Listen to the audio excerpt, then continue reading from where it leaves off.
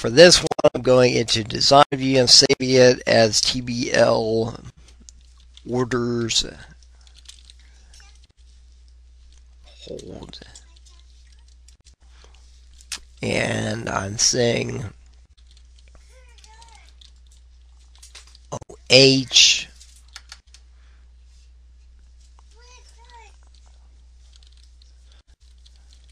orders hold ID, and that's going to be my primary key. That I have my orders hold customer ID. So I know, and of course, this field is gonna relate to something else. So I'm gonna call it a number. It's gonna relate to a number in an order number in another table. So the data type doesn't need to be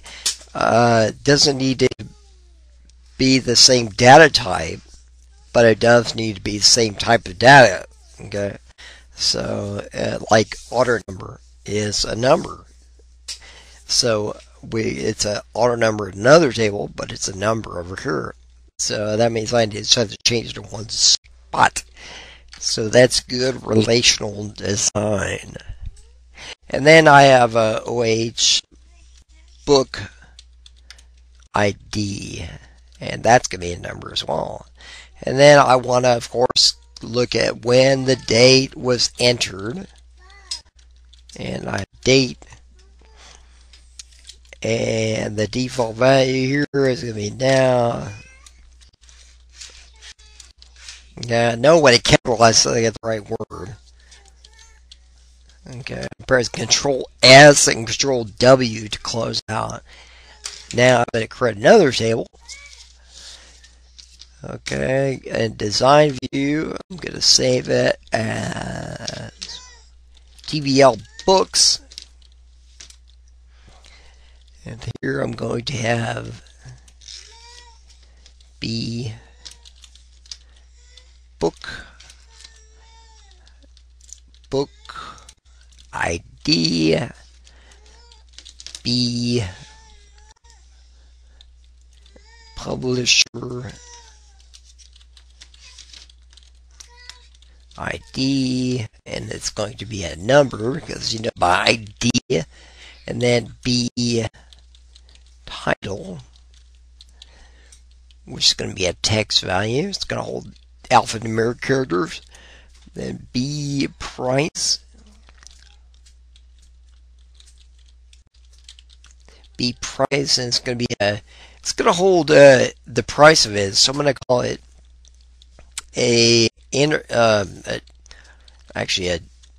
let's see, I wanted to have a number.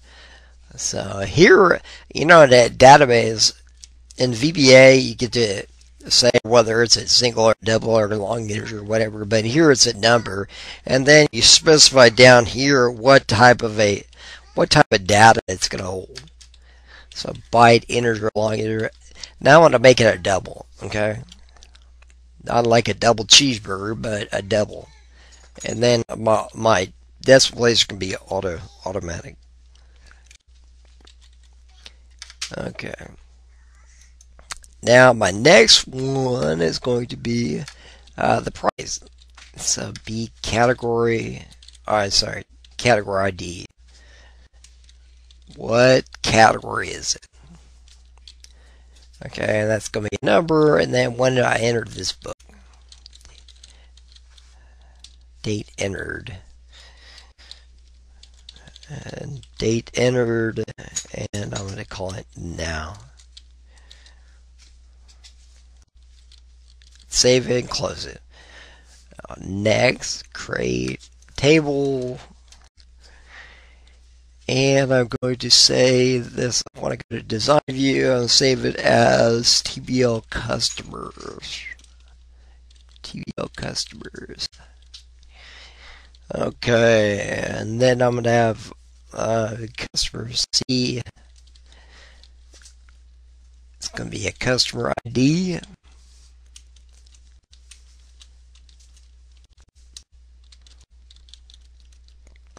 It's going to be order number, and then customer F name. I'm gonna leave it at the customer L name. I'm like space is not as important right now.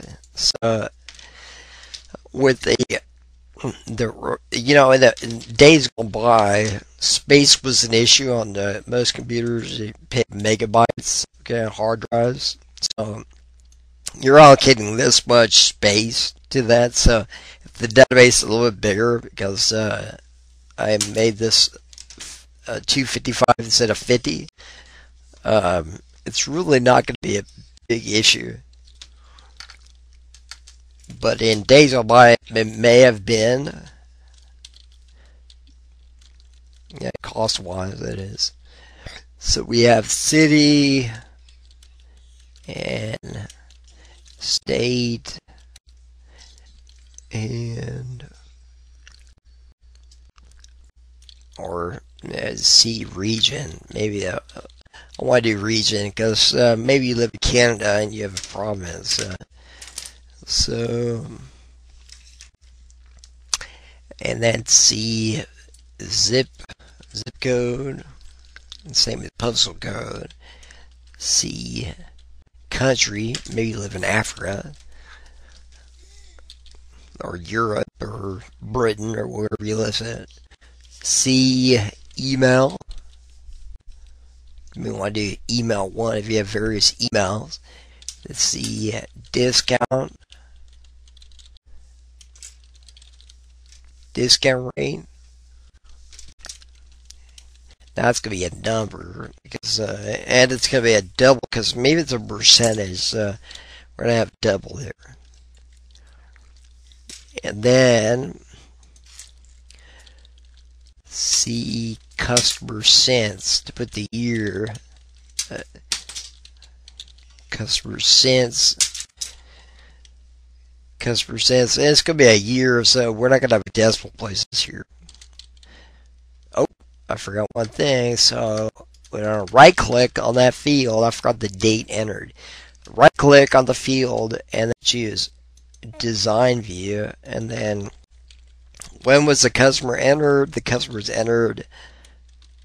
It was entered date time to the right now. Okay.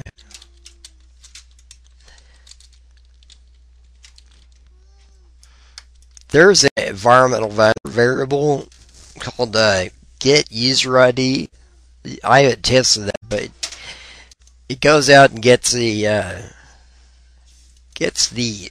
Windows login name. So you possibly could do this. I haven't tested this. Username. Let's see if it identifies.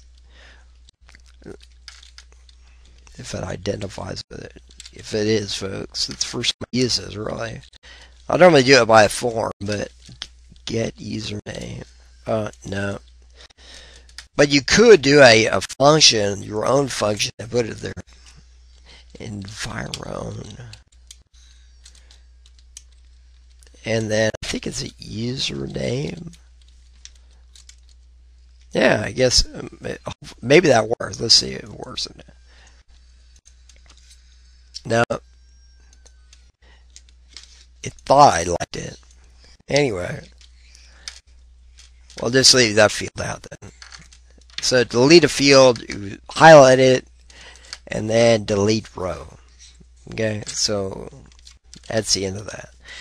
Now on to our other table. Create table, and then this one is going to be called TBL Publishers.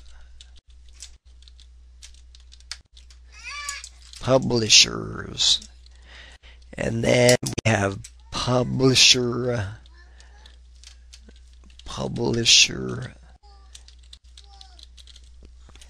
ID,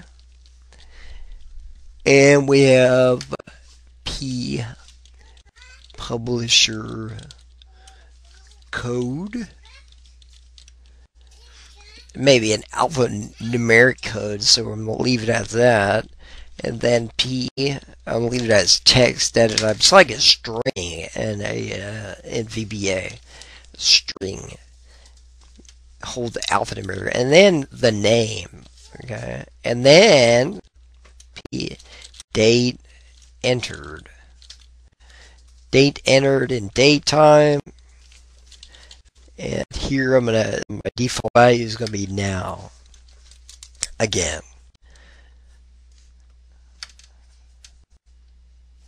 Okay. Oh, by the way, I can press F6 to go down to properties, and F6 to go back up again. Alright, go over here.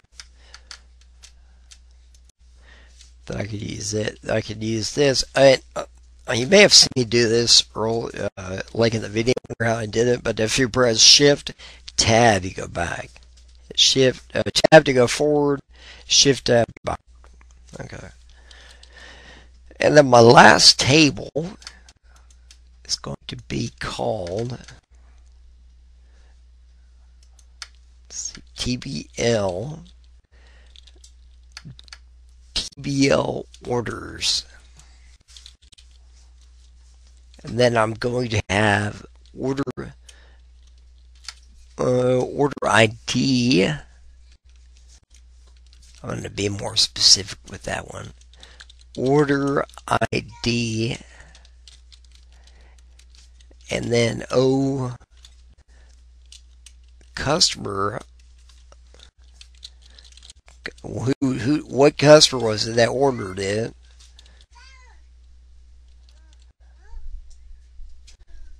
And I'm gonna make it a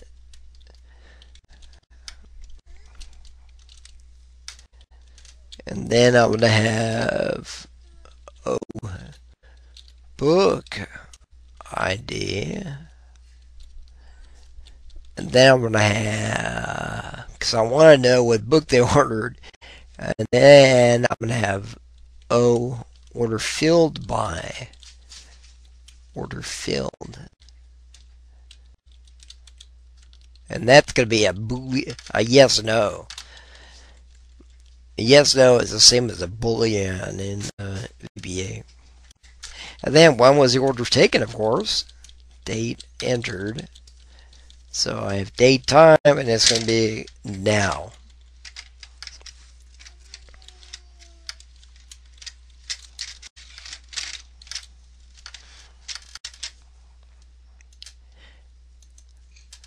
Okay. Now, that was now I have 1, 2, 3, 4, 5, 6. I want to go ahead and relate these. So I click on database tools, and then relationships. Okay, it's going to be all of these tables here. So I'm going to highlight. I click the first one, hold down the Shift key, click the last one, and then click Add. Then click Close. I'll move these around here. Okay. So on my category, this is a good way to print up the overview of their database, kind of do a storyboard of it if you want, or to paste to draw up a little sketch of it, to do a little Visio document, okay, whatever. So I want this one over here.